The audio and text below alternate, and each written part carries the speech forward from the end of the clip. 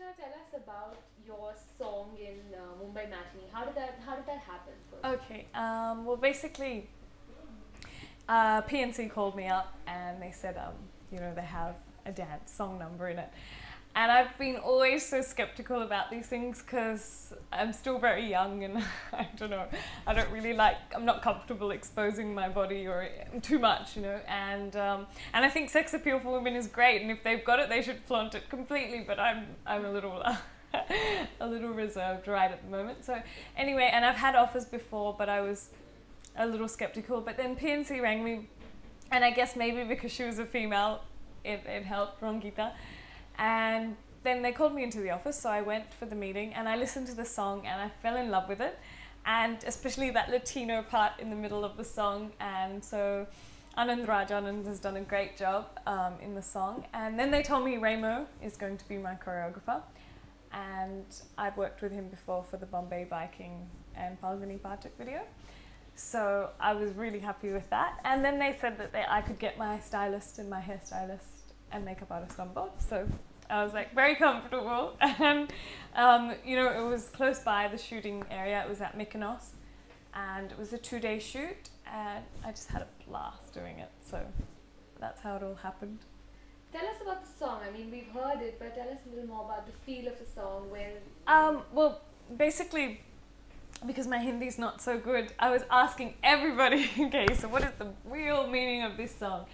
And everybody was like, he's stolen his heart and whatever. And all these different versions of basically love. So, so basically I said, okay, so it's all about love. It's a nice feel to the song.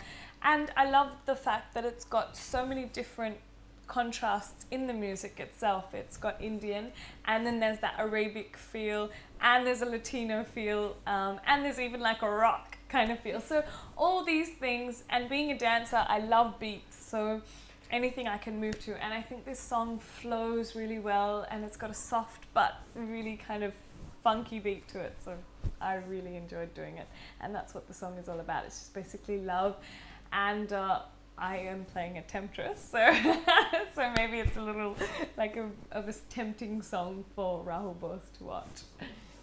Tell me something, do you think you're going to switch from VJ to acting? Everybody asks me that question. I'm the last person to answer it, actually, because I have no idea. I guess I take each day as it comes, and I will not give up VJing, I know that, until, I'm old and, and they don't want me anymore.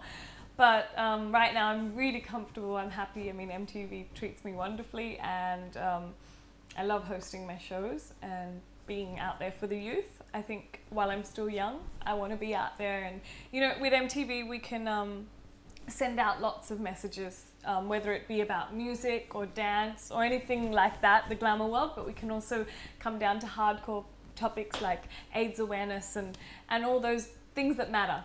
So I think for me with MTV, it's more that I'm still young, I'm youthful, and I want everybody out there that watches us, 23.5 million viewers or whatever it is, to watch us and keep enjoying MTV. So for now I'm happy there. But I love acting, I do it all the time, whether it be on camera or off. And I don't know if I'm a good actor, I'll have to wait and see. I don't know, and I want to be a dancer also. I was a dancer since I was 6 years old, so I want to continue doing that.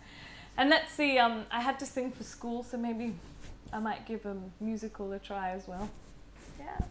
Okay, do you realize you've been in this song, because you're doing just one song, people are starting to call it an item number? Yeah.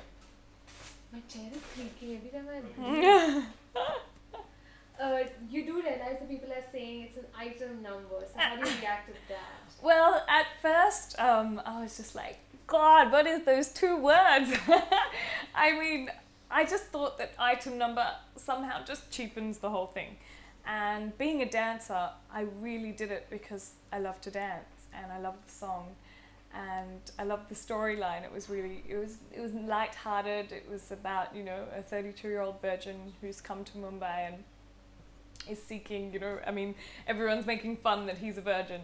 And when he goes out to bars and stuff, he tries to find, a partner that he can have sex with. But then he finds Perizad and discovers a new way to love. And so this whole concept was just, you know, wonderful and very lighthearted. And I thought, wow, you know. So for me, this item number thing, I don't know what it's all about, but I guess now I've gotten used to the word, so it's not that I accept it, but it's like, okay, whatever, yeah. And I just hate it when they say, hey, item. It's like, oh, God. And I think that's why I got so hassled about item number, but otherwise it's cool. But as I said, I think women generally are just really hot, and so you have your Malika and you have your anybody, and they just do it so well and they look really good, and I don't think they're items, I think they're really hot girls. So, you know, I think it's just I don't know, maybe it's demeaning, maybe it's not, but I just looked at it that way. But I'm getting used to it now. Maybe people will stop saying it after a while. Let's see. I'm sure they will. Yeah.